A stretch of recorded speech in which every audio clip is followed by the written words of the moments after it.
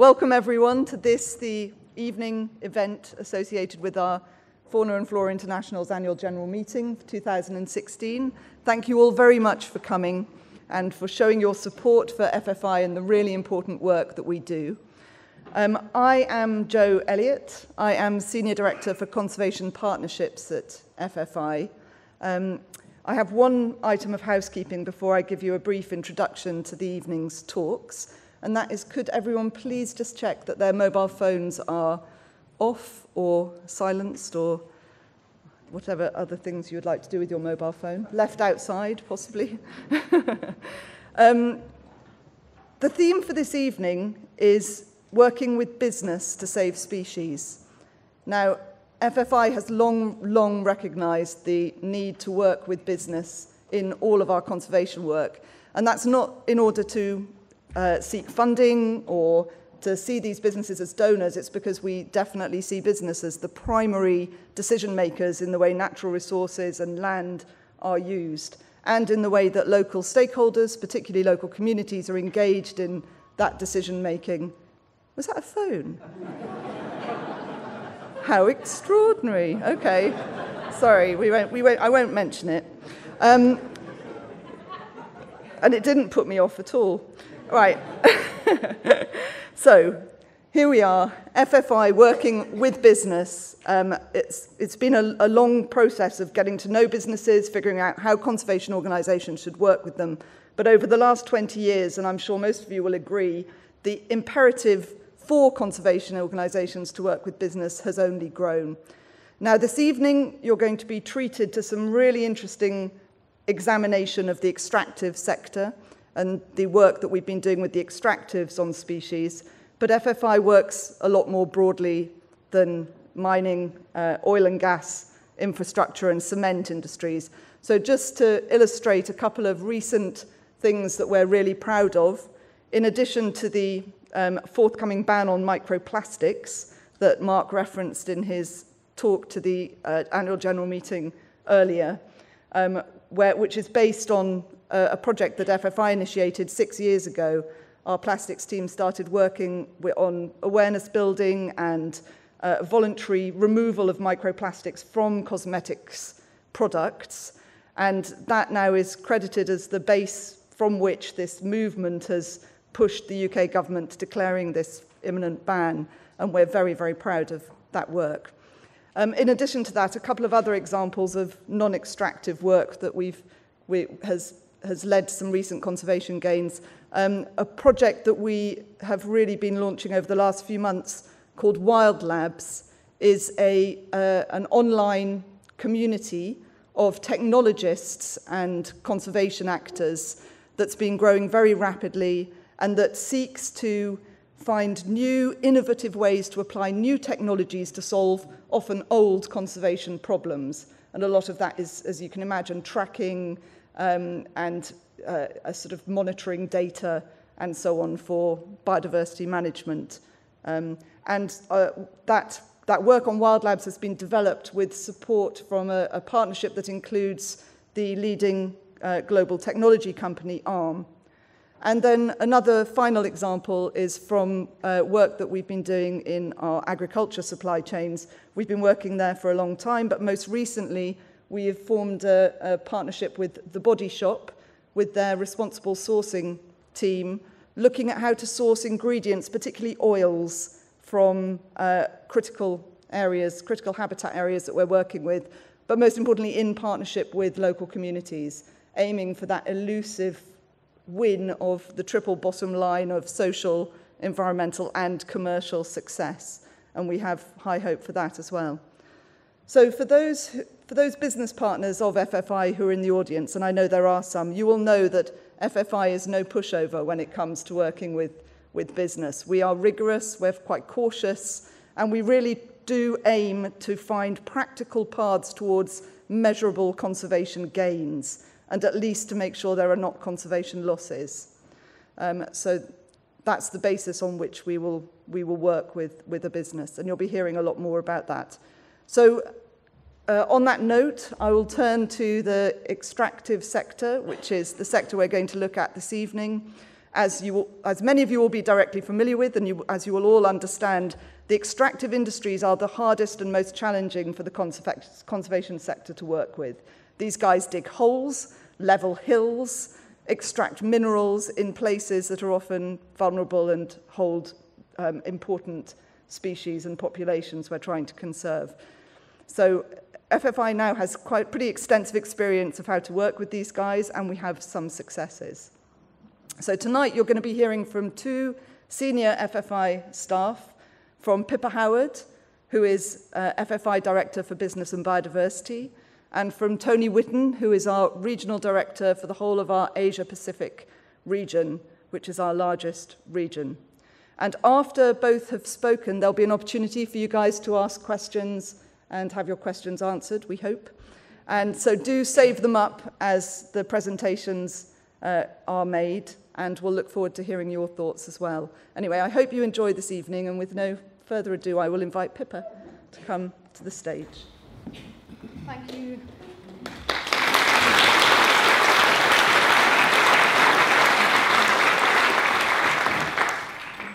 Good evening, ladies and gentlemen. Can you hear me okay? Yeah. Good evening, ladies and gentlemen, Sir David, colleagues and friends, Mum and Dad, Johnny. It gives me great pleasure to take you tonight on a journey into a slightly different realm as a conservationist, one that's not always sat so easily for our critics. But it's certainly become more mainstream as the disciplines of biodiversity and business mature, and as we integrate its vital components into the projects across our entire portfolio. Partnerships are the mainstay of FFI's approach to conservation, and the potent potential of cross-sectoral collaboration with business is increasingly needed in our conservation projects across our rapidly changing world. From the early days of the Gentleman's Society and the preservation of the wild fauna across the empire, to the modern people-centric integrated conservation, things have changed rather quite radically.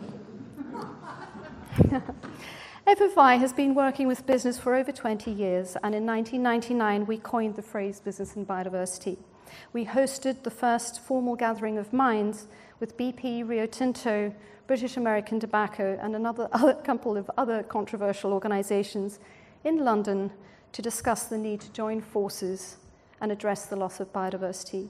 We knew then that business needed to be part of the conservation equation. So business needs to change, really, the way that they think, the way they make decisions, the way they operate, and this is what we try to do.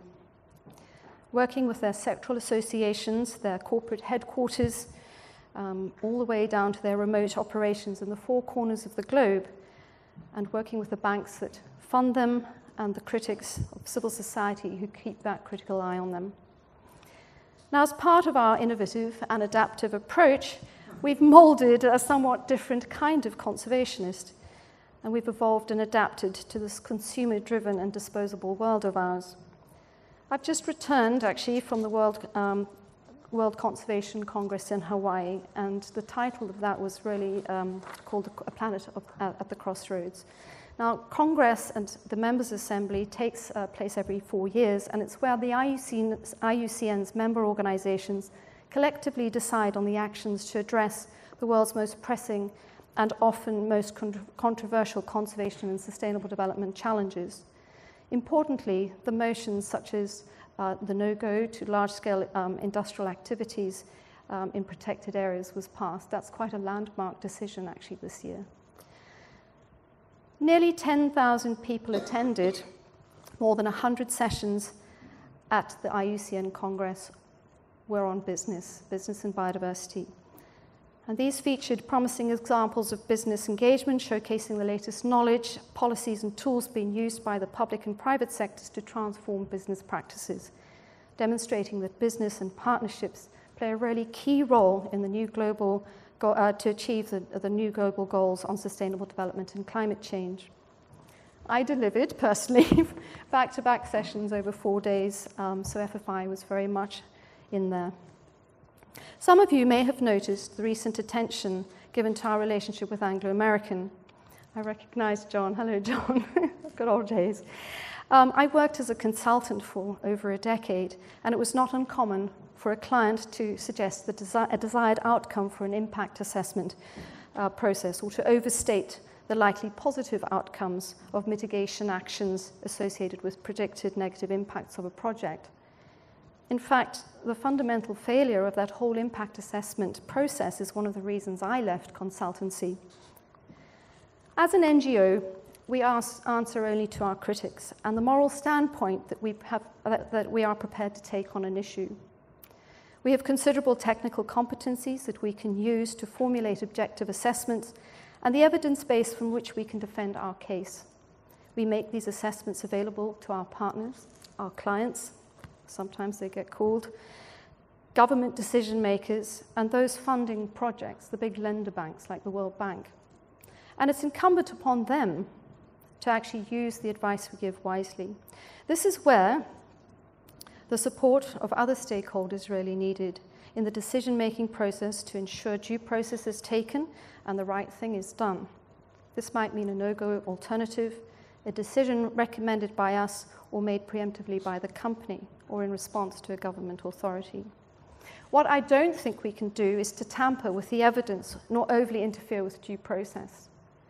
But we can be strong in whatever our statement is and hold our ground, uninfluenced throughout the process. That's what an NGO can do in partnership with business.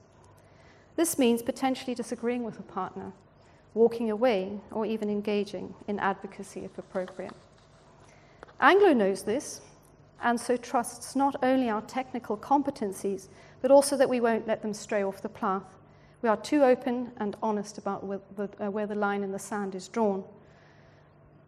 This is a far more difficult, but more eyes wide open approach for them to take than to get a consultancy to do the job. Through our partnerships, they get a watchdog on their back, and at the same time, we get to make sure that they are heading in the right direction towards global best practice. So that essentially is where we stand. Now, Joe requested you to switch off your mobile phones. One or two of you didn't. Do you mind giving me a show of hands, actually? Who owns a mobile phone? Just a show of hands. 100%, I'd say.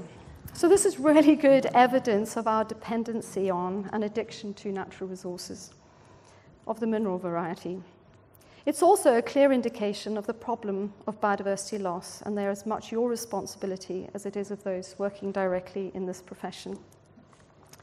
So to fulfill our insatiable appetites for stuff, we're forcing business and the producers of minerals and oil-derived products to move into more and more marginal and more extreme environments and more technically challenging places, which explains some of the anomalies of the geographical distribution of our projects. And my team and I have to go where the companies go, and they go where the minerals are. This is FFI, a map of FFI's global project coverage, and the Business and Biodiversity Program actually covers pretty much most of the globe, but you may have noticed there's some countries where our regional programs aren't working. So we're taken where the minerals are. Ironically, and very often, unique and rare minerals such as the highly valuable coltan that is used in our phones are found in unique, unusual and rare geology. And unusual and rare geology creates unusual soils in which unusual plants and animals are often found. So there's a huge correlation between biodiverse regions and mineral-rich areas. Not all the projects of the Business and Biodiversity portfolio match those of our regional programs, as I said, but I'm going to take you on a journey this evening just to show you why this kind of conservation is so important and how we've achieved some remarkable gains for biodiversity. So here we go, the title of the talk, From Gorillas to Gastropods. Deep in Central Africa, FFI works with the IGCP, the International Gorilla Conservation Program, which Sir David started with us and WWF many years ago. And they work on a variety of remarkable projects across a great number of, 3 of the great ape states. The forests inhabited by gorillas are threatened by a number of different pressures, not least of those connected to the exploitation of minerals. FFI wrote a definitive text on the assessment of coltan, which is essential to those mobile phones, as I said, as a conflict mineral. and we wrote, and the impact, of this on great ape conservation.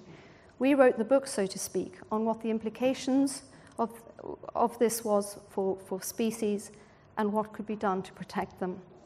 Some of these mines are artisanal and are often historically embedded within the culture and livelihoods of local people. We've had to find solutions to the coexistence of these activities with our efforts to protect wildlife in these habitats. Others are the work of multinational corporations who forge massive infrastructure corridors deep into the forest so that they can exploit minerals.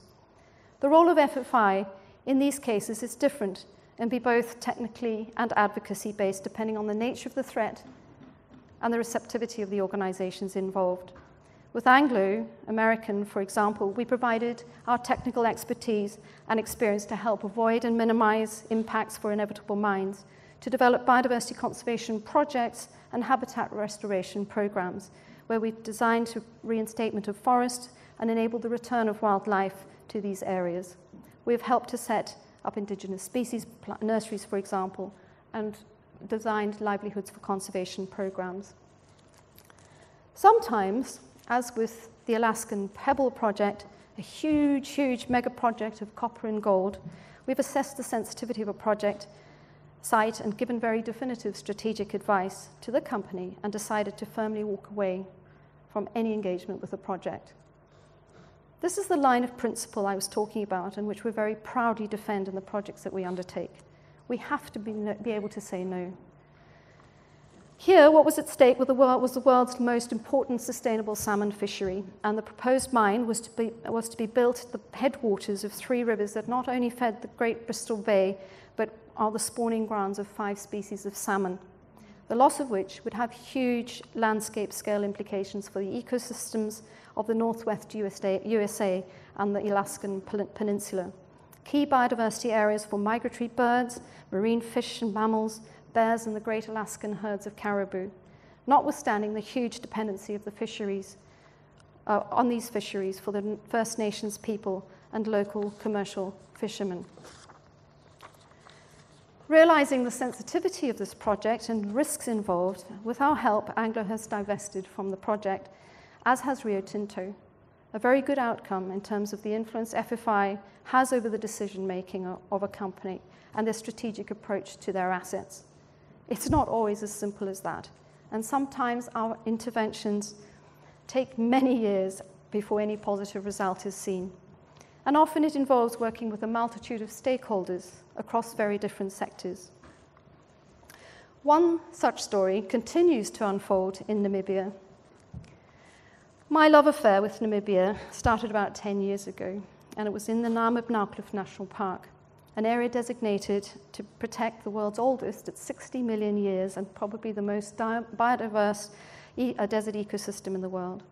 From oryx to elephant, scolopendromorphs to tenebrinid beetles, the wildlife in this region is intoxicating, though it's very vulnerable. During my first visit to Namibia, I was shocked to find that the Namib Desert was pockmarked with drilling rigs operating in the Namib National Park and within an area designated as a proposed World Heritage Site. What on earth was happening? No one could answer my questions, but I did manage to speak across a number of very different individuals and organizations and a very receptive government and the stakeholders from mining and tourism and farming as well. How, I was asked by the director of the Geological Survey in the Ministry of Mines and Energy, could they say no to foreign direct investment when they were trying to reduce poverty or increase the rate of economic development and the economic status of Namibia? How, when a foreign investor had found a viable mineral deposit that would generate desperately needed foreign revenue for the country, could they say no, purely on the grounds of environmental sensitivity? And the government was actually sued for saying no on one account, so it was actually quite hard for them to make that sort of decision. Well, you and I know that what the answer could have been. But even with the arguments about short-term gains of mining versus long-term sustainability of alternative livelihoods such as ecotourism and the need to maintain unique biodiversity in this remarkable desert ecosystem, we reached a stalemate. And then we produced a bit of a trump card, something that the Ministry of Mines and Energy really couldn't say no to, because some of the biggest mining companies in the world had agreed to it. So here it is. The International Council for Mining and Metals, and John, nice to see you here, you've been involved in this, but has declared a no-go to mining in World Heritage Sites. All its 32 members have signed up to this, something that FFI and other conservation NGOs help to formulate with them through the leverage we have with our strategic partner companies such as Rio Tinto, Anglo American, Newmont, and BHP Billiton. They've made that decision. So whilst Namibia felt it could not say no to, not say no to proposed mines in areas that it had already said yes to, it could declare new World Heritage designations and create a policy argument to refuse new mine development. A rather clever and somewhat circuitous route, I'm sure you'll agree, to actually doing the right thing. So our intervention and the work that we did with the Ministry of Mines and Energy really came to this point. The declaration of the world's newest and one of the largest World Heritage Sites. It's 3.9 million hectares, and the Namibian government is able to say no to any type of exploration and mining activity there. So that's a really, really amazing outcome. Now, turning from our addiction to minerals from mining to hydrocarbons, plastics, widgets, packaging, fuel, the case on your phone, I'd like to take you into the marine environment and then back again to our gorillas. The mining and energy team are busy with 3 fantastic marine conservation programs advising two global oil and gas producers. I'm first and foremost a marine ecologist, spending most of my undergraduate years at Cape Town with cold water corals, kelp beds, jackass penguins, sea lions, and unintentionally with a couple of great white sharks. Sorry, Mum. The first project takes us to the wild, hyper-arid regions of the northeastern corner of the Colombian Caribbean. Hugely important for marine mammals and sea turtles, home to the Wayuu people and indigenous people that are hugely dependent on marine ecosystems for food and livelihoods. How can we ensure that the gas field development that's going to happen 40, 50 kilometers offshore does not compete with the local people's needs and rights, and certainly does not impact the incredible marine biodiversity? So this is where our technical nous comes in.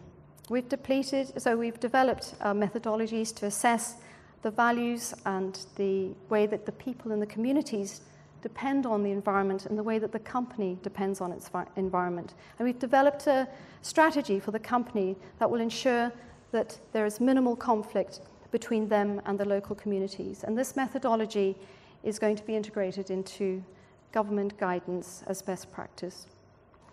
Now, one of the species that we're particularly concerned about when it comes to marine oil and gas developments are sea turtles. Ancient creatures with global distributions, the 5 main sea turtle species are highly threatened and in many cases endangered throughout their distribution. They have complex life histories, spending many decades of their lives out in deep oceans before they're ready to breed. When they do reach sexual maturity, sea turtles tend to return to the same beaches where they were born, but it can take 30 to 50 years for an adult to reach that age, that point of sexual maturity. So what happens when a sea turtle returns to its natal beach only to find a large oil and gas refinery plonked on top of its natal beach, or finds pipelines and port infrastructure in the way of its mating grounds, or vessels patrolling, running logistics in the bay where it feeds? How does the oil and gas sector take these questions seriously? They really haven't done an adequate job to date. So this is where we try to tackle this issue head on. So FFI is working hard on this question. We've tapped our global project portfolio and drawn on the expertise of our turtle projects across the world. We're also working with the IUCN's Turtle Specialist Group.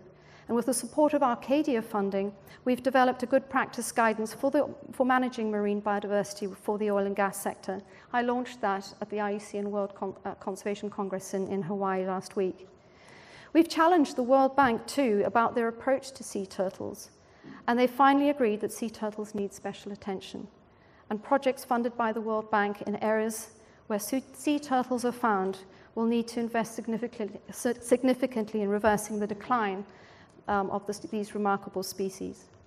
This means supporting beach patrols, hatcheries, research efforts, anti-poaching efforts, of developing education programs and awareness for the communities around the important role that turtles play in the ecosystem, such as controlling jellyfish and maintaining seagrass habitat. Finally, returning to gorillas and the highly threatened landscapes I started off with.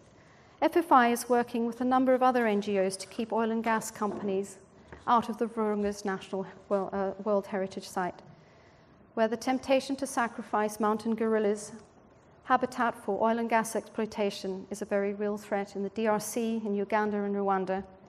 And we succeeded in stopping SOCO with a number of other NGOs, of course. SOCO is a British oil and gas company, from entering and developing concessions in the Virungas.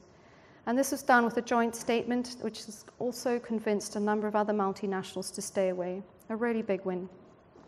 We're doing the same for Lake Edward, for the Central Congo Basin, and for the Kowdoum Iron Ore Reserve area.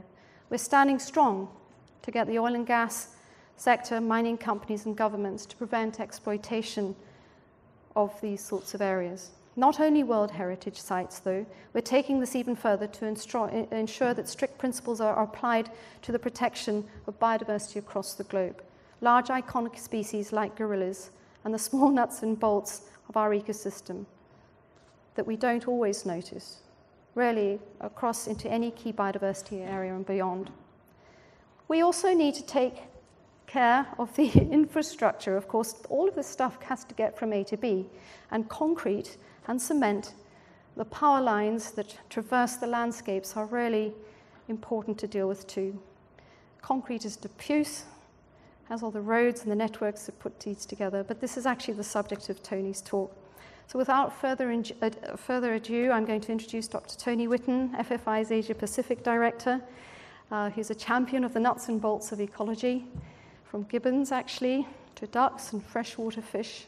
Tony somehow found himself as vice chair of the cave specialist group with IUCN. Tony, over to you.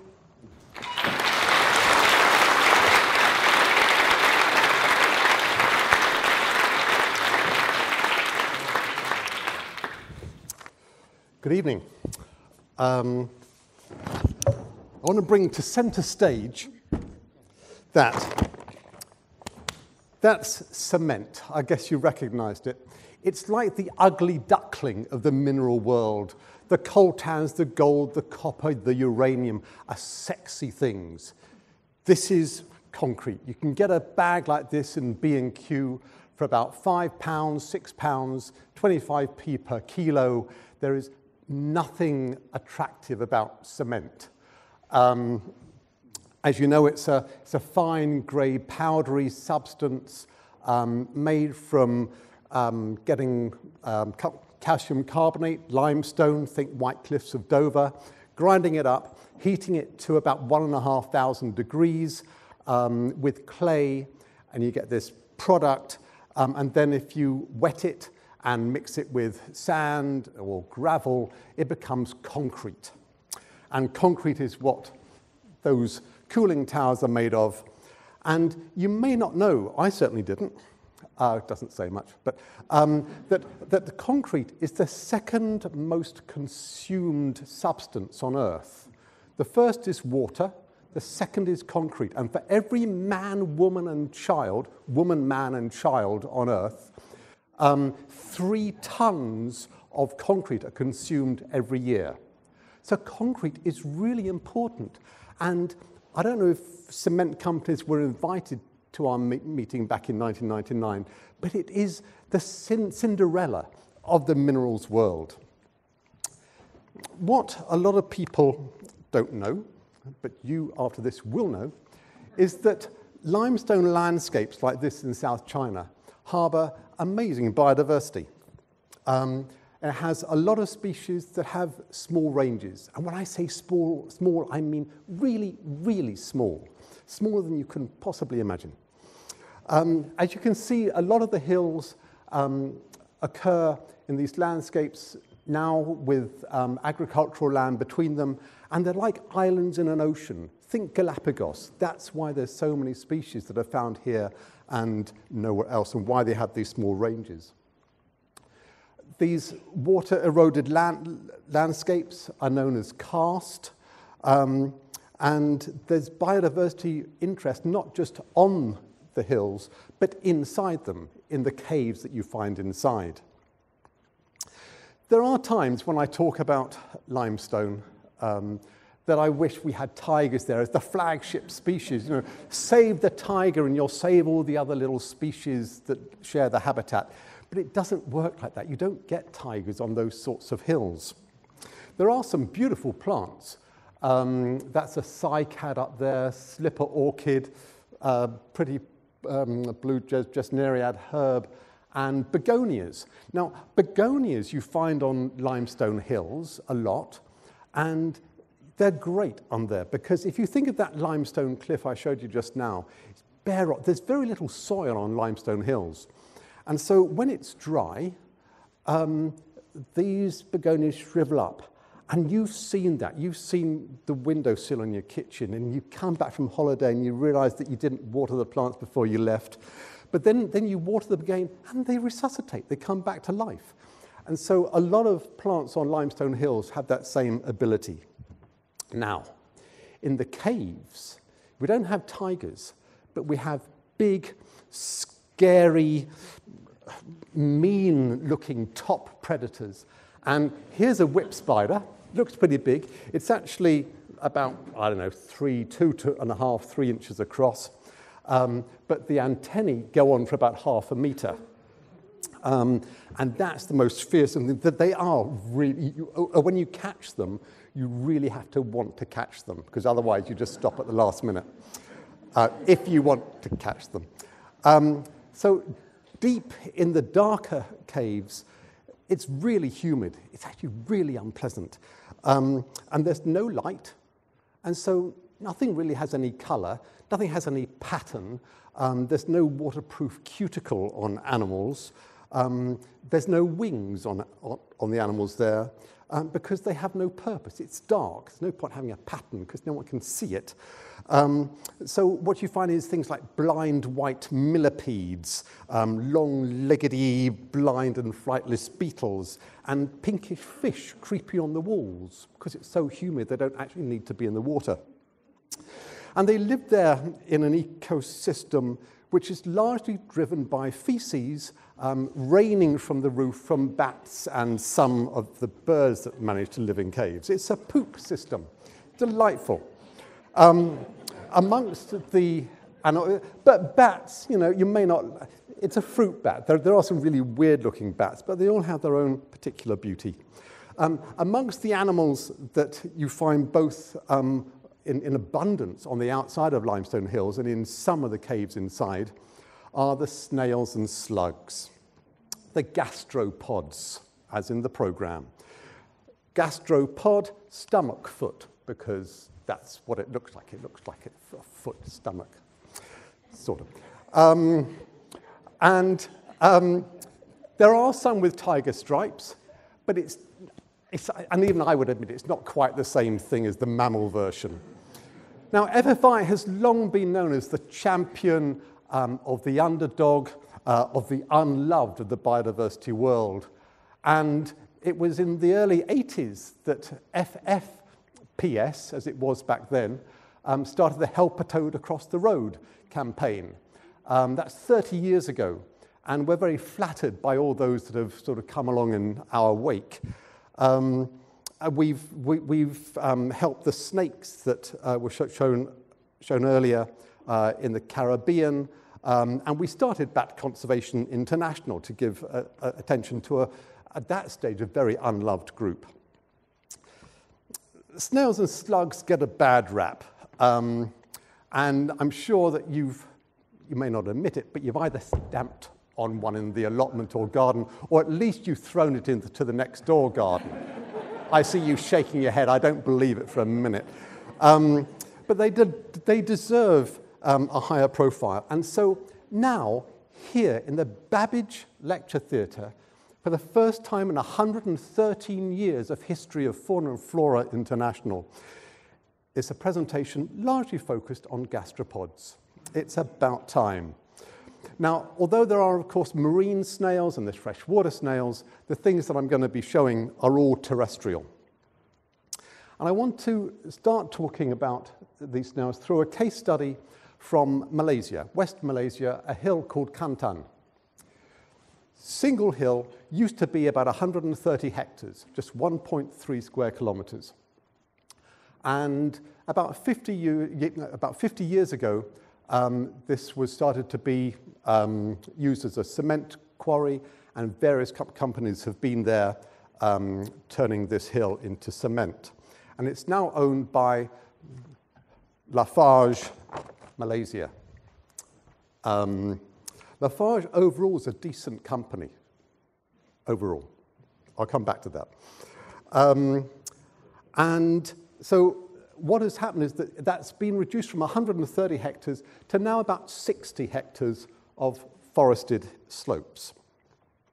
Now, Lafarge has its headquarters in Paris, and it used to be a pretty major producer of cement, and it's now even larger because it's merged with a company based in Zurich called Holcim, and it's now called together, rather unimaginatively, Lafarge Holcim.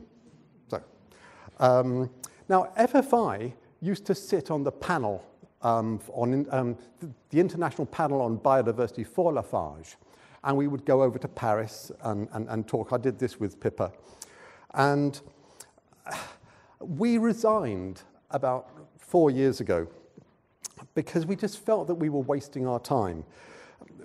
Our recommendations that we thought were good and our concerns were serially ignored by the company. We weren't allowed the same sort of dialogue as Pippa was describing with the various companies just now. And we just felt that we were being used. We were part of the company greenwash. And so we told them that we felt that we could actually do more outside their international panel on biodiversity than we could inside it. Now, just before we resigned, we became aware of this creature, which is an amazing spider. Now, it's only known from a cave at the southern end of that hill. Its total global range is 0.003 square kilometers. So it's a pretty small range, not found anywhere else. There are other hills and there are other species, but this one has only ever been found on this hill. Now, I said it was amazing, and I expect some of you noticed that it's got a segmented abdomen. And what I wanted was gasps of, God. Okay, it's got a segmented abdomen. Thank you. So what this means is that this sort of harks back to some long extinct arthropod ancestor. Fossils of this little creature have been found from about 300 million years ago, looking pretty much the same as far as you can tell from a squashed fossil. And of the 46,000 roughly species of spider, some may think that's far too many, there's only about 100 with an abdomen like that. Now, this little creature lives in burrows in the sides of caves, and at the end of the burrow is a trapdoor. And out of the trapdoor come little silk threads, and when a cricket comes along and trips along a thread, this spider comes out of the burrow, grabs the cricket, and goes back inside. And that's life for one of these things. It's not that exciting, but I find it very hard to criticize because he's been around for 300 million years, and we haven't. So we told Lafarge about this, and they were completely unmoved. It's a spider, come on, give me a break. So then what we did was we assessed it for the IUCN Red List of Threatened Species. And we found by doing that, unsurprisingly, for a snail next to a limestone quarry with a global range of 0.003 square kilometers, that it was critically endangered. Now, the company did take notice, because the company did have policies on the environment and on biodiversity, which basically said they're going to cuddle it, and it was great, and that they were doing lots of things with orchids and stuff. But they did agree to leave that cave section and a small buffer zone alone, and they weren't going to quarry it. So that's really good. So sort of 2 cheers for Lafarge. I take a cheer off that, because if you think of a cave, and it's a big cave, bless you, if you don't quarry that, what you're not quarrying is a heck of a lot of air. And there's not that much limestone, because it's a cave. So hence the 2 cheers for Lafarge.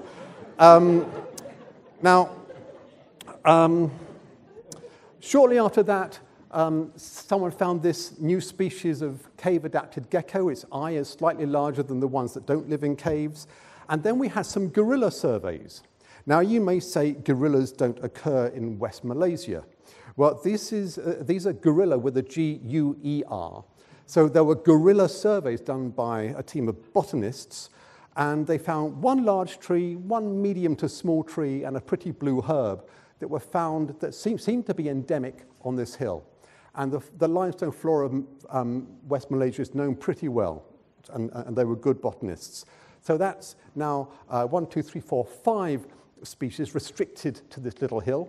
And of course, there's 2 species of snail, that's 7 species, and all within that 60 hectares.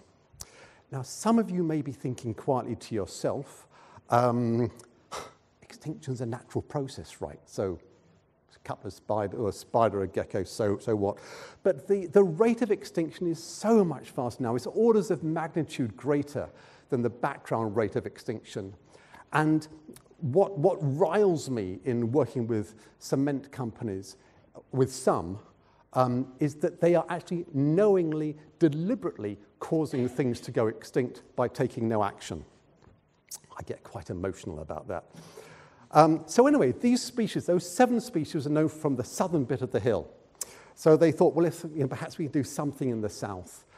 And then some colleagues were doing some snail surveys up at the very north, and they found a new species of snail. Now, big snail, no it's not. Down here it says it's 1.4 millimeters tall. What do you do to get attention to a snail that appears to be endemic to their hill? What you do, you name it after them. So I would like to introduce you to Chiropa lafargii. Lafarge was not amused, shall we say. So there's going to be some pictures of snails just to broaden your experience of snails if all you really know about snails are the ones you get in your allotment and garden. Now, I've got to point out that we are emphatically not anti-cement. We're not going to start a campaign against cement. We're not advocating a return to wattle and daub. We are simply pro-planning, pro-good science, pro-dialogue, pro-good consultation. We've written guidance to help companies and governments to see how they can reduce the risk of extinctions. For example, it's far, far better to nibble away at the side of a large area of limestone than it is to just destroy a hill. I'm very pleased to say that Lafarge Malaysia has finally got it, and it's changed management there, and they are now far more responsive. It's commissioned a proper snail survey of both the hill and the small hills around it in order to get some context. They don't have to do gorilla surveys anymore. They are officially going to invite the botanists back to do more survey work. We're going to be helping them with a biodiversity management plan, and they're also going to be doing a subsurface geology study. Now, the significance of that is that if they find that the limestone is relatively shallow and relatively abundant, what they're going to do is dig a huge pit within the concession below what they've already quarried. And if that limestone is sufficiently abundant, they won't have to take the remaining forested slopes. And we're on the edge of, or about 6-7 months away, once we know the result of that study, of going to local government and national government, because there are going to have to be policy changes in Malaysia, of having a cement company with an international NGO, with a local NGO, with some academics singing from the same hymn sheet. We're going to be in unison, together, arm in arm. It's just the perfect dream in conservation. Meanwhile, in the headquarters of Lafarge Holcim or outside Zurich, the lead person on biodiversity has changed and is now really engaged, and we're starting to work with them on cement sites in Indonesia, Vietnam, Philippines, and possibly southeast Nigeria. Time doesn't allow me to tell you about the exciting things we're doing with the Burmese government and with state-owned and private cement companies in Myanmar, but they're knocking on our door, and we can't respond fast enough to their requests to do things to help them manage limestone resources in a proper way to save biodiversity. And in a few months' time, we will be co-producing the first ever field guide to the snails of Myanmar. Thank you. So order your copy soon, see me later. And also, there's no time to tell you about the possibility of an arrangement with a company that has made a major discovery, which is how to make cement from carbon dioxide and water, and in a way that doesn't require a kiln going at 1,500 degrees 24/7. They're taking the lead from coral polyps and from snails, who start out as squishy soft things and make calcium carbonate. They make cement.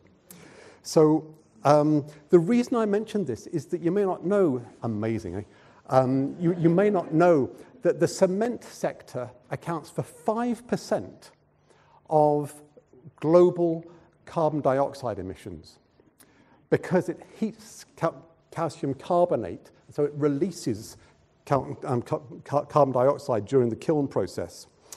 And it needs a lot of things to combust to get to those high temperatures. There are ways to get carbon dioxide absorbed into concrete once it's been formed, but that's in early days, and that's only a partial solution. This company in California actually makes the production of cement carbon negative, which would be a huge contribution.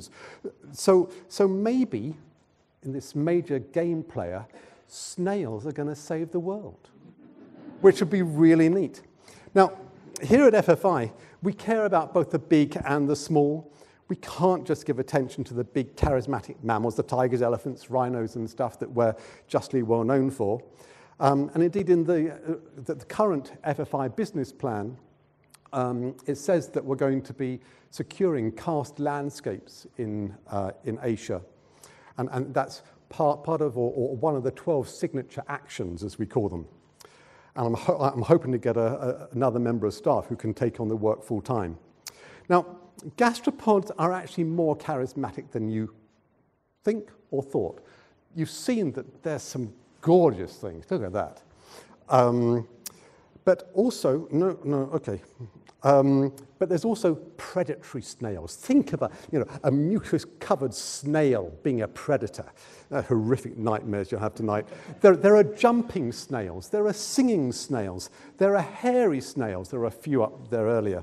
And there's one species in Southeast Asia, even in the streets of Singapore, that glows in the dark. How cool is that?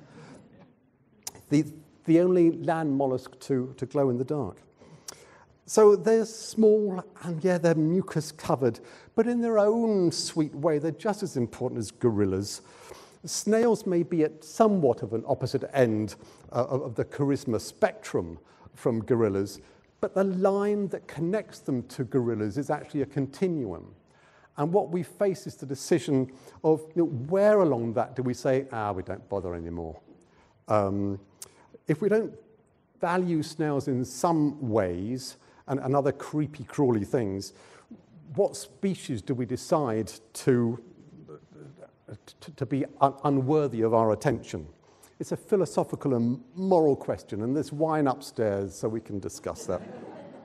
Now, FFI is essentially alone in this limestone space, and there's plenty of room to grow it if we had the means of doing so, because there's so many species on their last legs, or stomach, foot. If you're a millipede, the last leg is really serious because you can't move much. Now, you may have seen this news story, Bugs of Extinction on the Brink of Extinction. Good headline writers we have.